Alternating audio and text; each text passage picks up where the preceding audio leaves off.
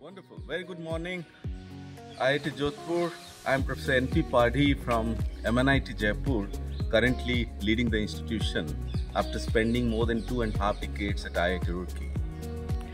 The very interesting part of MoU signing between MNIT Jaipur and IIT Jodhpur, which has happened yesterday on their 17th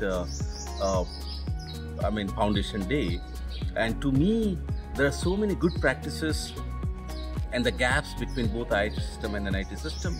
So there are good practices of IIT need to be deployed in NITs, and the historic NITs experiences can also help IITs to grow. For an example, the ingredient to the IIT system is certainly from NIT, and NIT graduates do contribute to the nation at large compared to IIT system.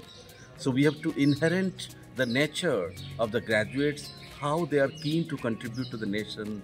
Almost they have contributed for last 5 to 6 decades, and they are confined to their determination to serve the nation. So that is what the IIT system should learn, and perhaps there are many flexibility, academic flexibility, student freedom which is existing in IIT system that need to be learned by the NIT system to grow. So to me, a collaborative approach between IITs and NIT can certainly help each other to grow to the next level. And to me, it is equally important because being belongs to Rajasthan, there are only 3 institutions of CFTI for engineering.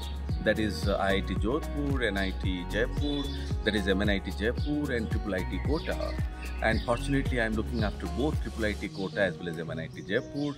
And IIT Jodhpur along with MNIT Jaipur can do wonders for the benefit of the social cause of Rajasthan. Namaskar. Jai Hind, Jai Bharat.